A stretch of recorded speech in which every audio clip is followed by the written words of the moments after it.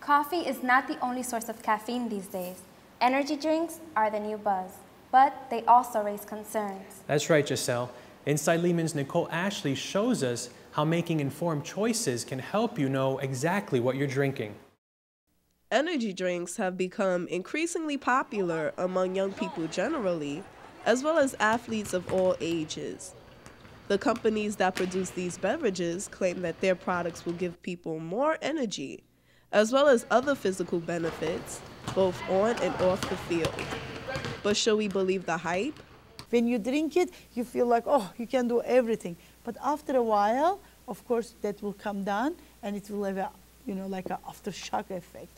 Professor Gul Somez is the coordinator of a new exercise science program in the Department of Health Sciences at Lehman College. She examines how what we consume affects the body and notes that many energy drinks contain high levels of caffeine and vitamin B12. That may not necessarily be good for a young person's health, especially if consumed quickly and in large quantities. When they take this high level of caffeine as a stimulant, and it will cause many heart problems and high blood pressure problems, and also it will prevent them from sleeping. It will make them hyper. In fact, the effects of stimulants have led to a controversial ban on energy drinks in several European countries, including France and Norway.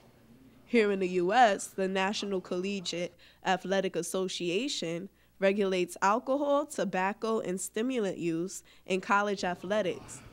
Athletes need to be more aware of what ingredients are in which drinks because not all beverages are the same. The rules and regulations, NCAA has a lot of rules on drugs, and if it enhances your performance in any way, which caffeine does because it helps to give you a lot of energy, they ban the substance because they take it as an unfair advantage to other athletes who are not taking any performance-enhancing drugs or supplements. So if energy drinks are causing all this commotion, why are these products so popular? For the most part, just for me, it's an energy drink, just for the energy. I don't drink a lot of soda, and I don't drink coffee, so, it's somewhere to get some caffeine from, and it just wakes you up a bit. A lot of people are using energy drinks to basically just work, to stay up, and a lot of them have hectic schedules with school and work and sports and stuff like that. So, a lot of people do use them for a variety of reasons. Some energy drinks contain about the same amount of caffeine as a cup of coffee, but some brands contain triple that amount. Consuming such high levels of caffeine might just be sufficient cause for a person to experience heart problems. These high energy drinks are cold, and people are consuming high amount at one sip almost. But like coffee or tea, we are sipping slowly because they are hot. We cannot drink it right away. So our body can metabolize slowly. Some consumers also try to boost their energy for a late night at clubs or parties.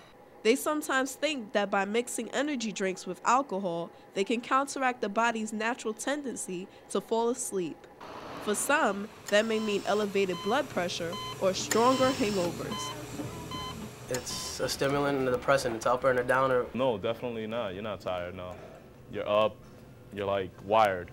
Alcohol has a depressing effect, and these high energy drinks have a stimulant effect. So what they are doing is they are trying to hinder the depressing effects of alcohol by taking the stimulants so they can last longer. Now that we've seen the problems, what can we do to improve our energy levels without stimulants and depressants? As each new temptation finds its way to the public, the experts stress a return to the natural ways. Everything has to be natural, and if you want to be healthy, first of all, you need to eat healthy and exercise regularly. That is, we always suggest, and you should not try to get any help from outside trying to push your limits. So before you pick up another energy drink, think about how much caffeine you are consuming and how this could be hazardous to your health. Remember, everything is better when taken in moderation. Educate yourself.